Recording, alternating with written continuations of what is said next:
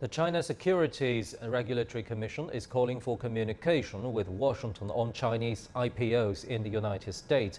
The remarks comes after Washington said Chinese companies would not be able to issue new listings unless they disclose more information about risk.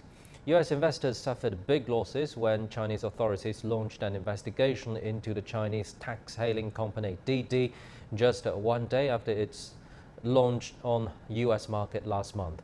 The chairman of China Securities Regulator says China will not leave the global market and will consider market impacts before taking action in the future.